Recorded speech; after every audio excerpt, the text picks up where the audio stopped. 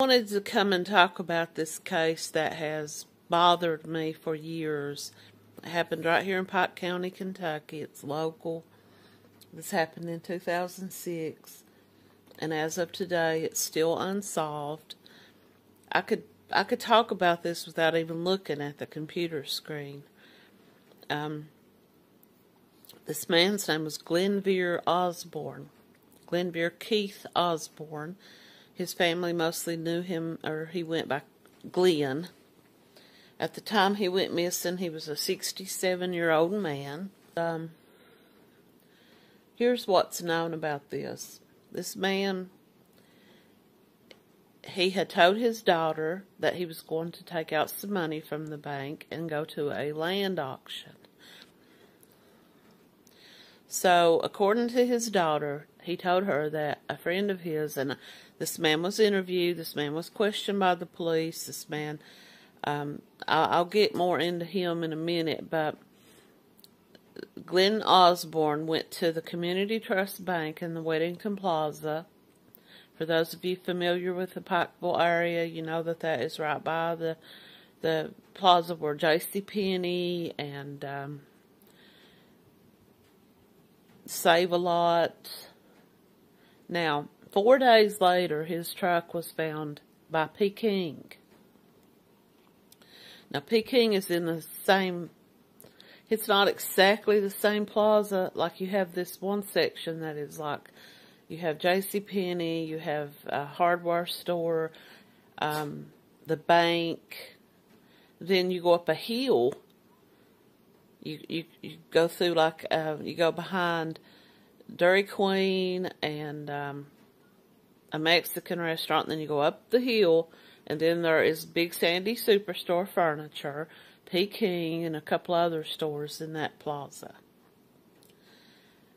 And that's where his truck was found, in that plaza. Now, he did not park his truck there and walk from there down to the bank and walk back. I believe his truck was, I believe he was either followed from that plaza and someone drove his truck back, dropped it off and had somebody pick them up, or he was never in his truck. Somebody else moved his truck, took his keys and moved his truck. Either way, they said that he had a $20,000 cashier's check from the bank and a substantial amount of cash. I don't think in any of the stories that I have read that they ever named the amount of cash. But I'm sure that the cashier at the bank and the bank manager probably turned that over to the police and probably told what time of day he came in there and how much he took out. And who knows how much more cash he may have had on him that he had in his home. So I don't know how much cash they were talking about. But when he left the Community Trust Bank, that was the last time he was ever seen, other than this one friend who claimed that he picked him up and drove him to wherever this was supposed to have been, that he was going there to meet somebody else, whatever. So, the friend in this scenario, according to the police and the family, has changed his story several times. He's been uncooperative with the police. He did come in for questioning with the police in the beginning, and then he became uncooperative, which is, it could just be that he asked to speak to an attorney and asked his attorney to speak for him, and that can, some people could see that as him proclaiming his innocence, and maybe he was, but others see it as being uncooperative. Why won't he tell them exactly where he dropped this man off at? Why won't he tell him who the other man was? And why did he just take him there and drop him off? And why was this man's truck parked at Peking when the bank is, I mean, yes, of course you could walk there. You could, technically. But more than likely, nobody would. I mean, I wouldn't. I wouldn't park at Peking and walk all the way across this plaza, down the hill, through another parking lot, and then back with that much cash on me. And me, 67-year-old man. So, here is the story, and this is on Unsolved Appalachia.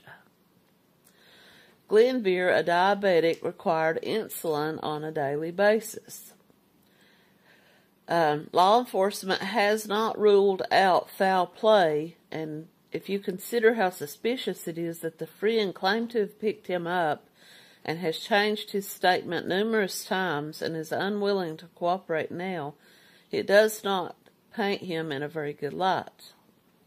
This person at the Unsolved Appalachia just goes on to say that he himself has reached out to the Kentucky State Police and has not heard anything back from anyone, and was hoping to get some more information on this. This is from the Charlie Project. Missing since March 2nd, 2006 from the Coal Run, Pikeville, Kentucky area. He is a male, race white, age 67 at the time of the disappearance, seen in the Weddington Plaza in Coal Run on March 2nd, 2006. He called his daughter at around 11 a.m. and said he had withdrawn money from his bank account and planned to put in a bid at a land auction. He had a $20,000 cashier's check and had withdrawn a substantial amount of cash. He was never heard from again. His F-150 truck was found 4 days later in the plaza's parking lot. Now, they say the plaza, and they make it sound like one place. And anybody from Pikeville and Coal Run and the area knows that it's actually two separate shopping plazas divided by a roadway, divided by an intersection. You would either have to get back out onto the main highway and drive down to the next red light to go into that second plaza, or you could go there in the back. There's a trailer park and a couple of restaurants, and you can go through that intersection and up the hill to the next plaza. You can walk there, but I've never seen anybody walking there unless they were, without a vehicle. And this man had a truck, so what was the point in him walking there? Here. And surely in 2006, these stores and banks had cameras. If anyone was seen getting in and out of this man's truck, why did the police not release that, It is uncharacteristic of Osborne to leave without telling his family where he was going. And that's pretty much it. That's pretty much where this story ends. Now, like I said, I remember when this first happened. I remember watching the news stories because it caught my interest, It just caught my interest, and here is a story that was in 2017 called The Scene of the Crime. And this is from Mountaintop Media, which is a local media outlet, news outlet in Pikeville, Kentucky. And there's a video, if anyone's interested. I will put the link to this in the comments. There's I know this video is not very professional at all, but I just picked my phone up and started talking about this because this case has been on my mind for so long. I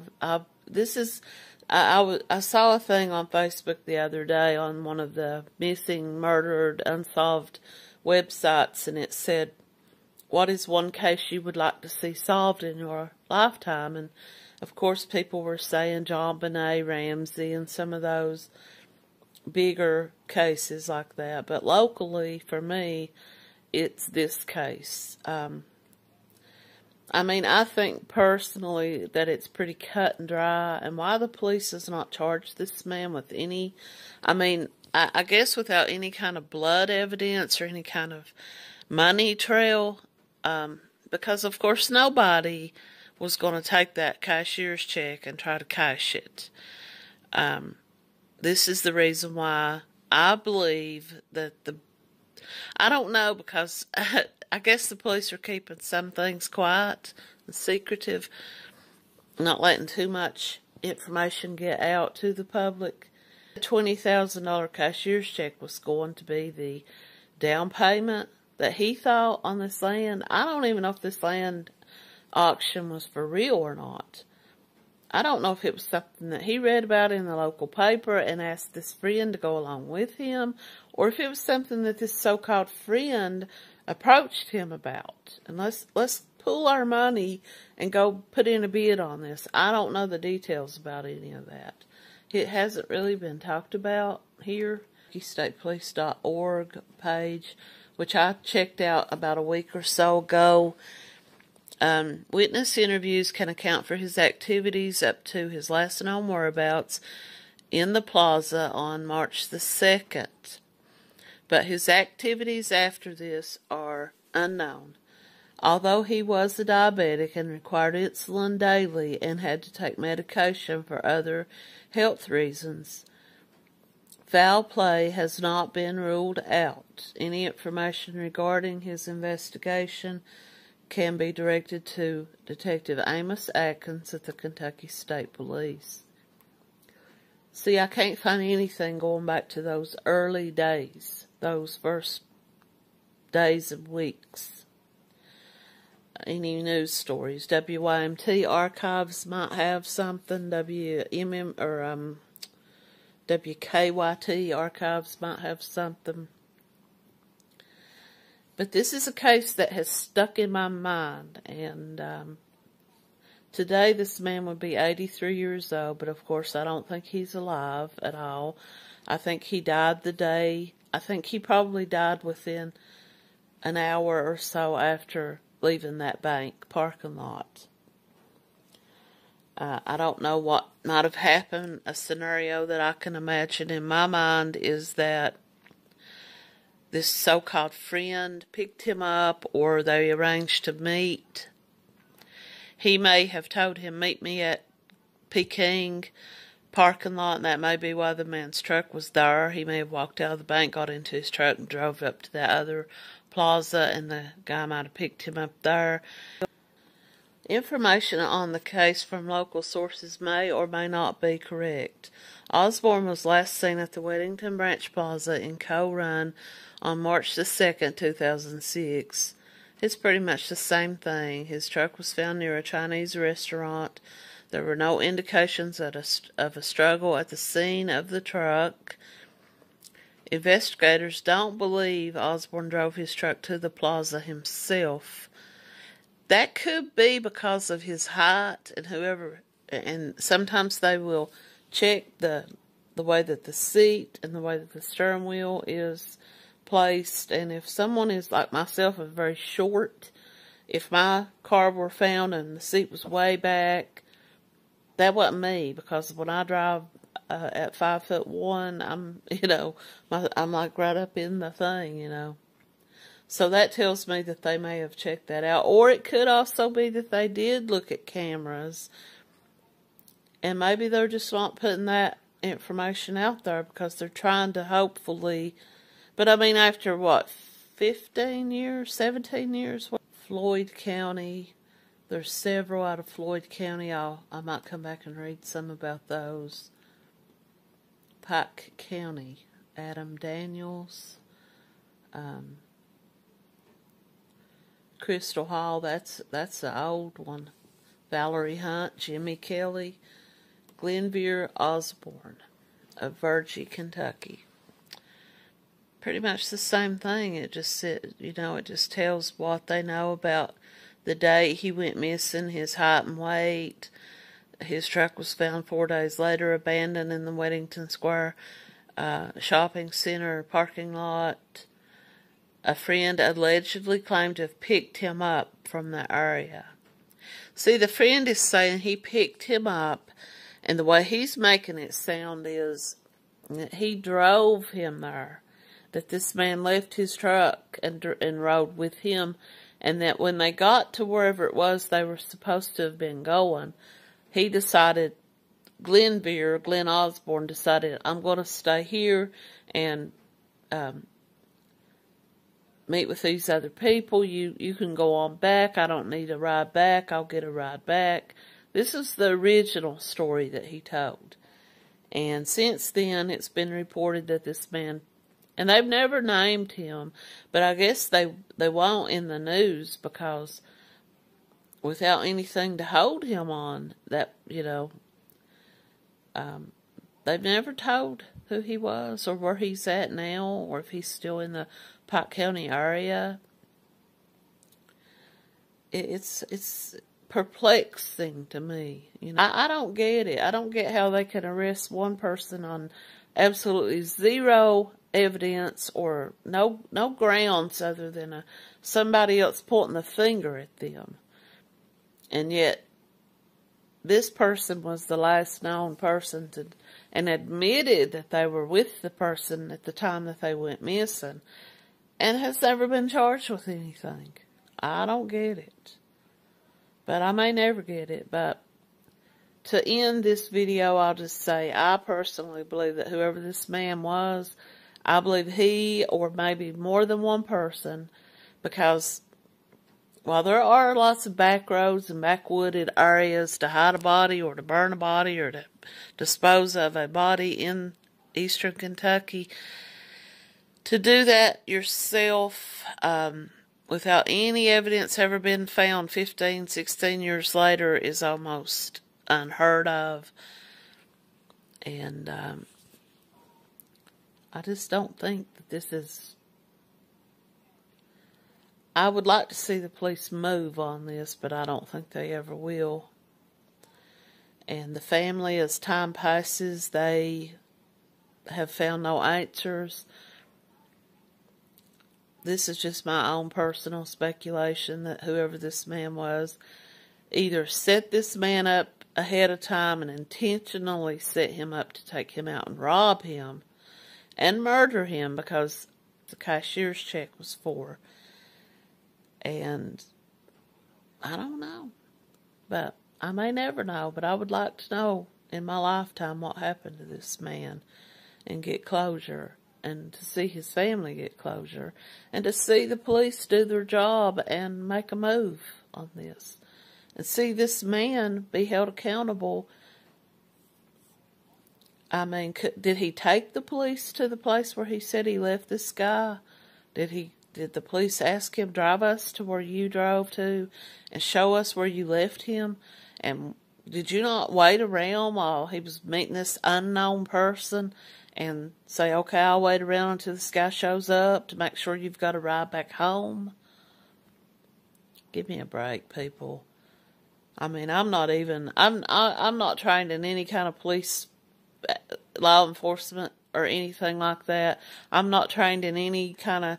I'm just somebody with curiosity who talks about these cases based on my own thoughts about them. And I can see through that story, you know. So hopefully for this family, they will one day get closure and this case will be solved. This man's whereabouts will be known for this family to be able to put this to rest. And maybe this man who took part in this will be finally come to answer for what happened. And if I'm wrong, and this was just a case of I dropped my buddy off and I never saw him again myself, then, you know, at least that man can clear his name. It looks like he would want to, you know. Anyway, thanks for watching.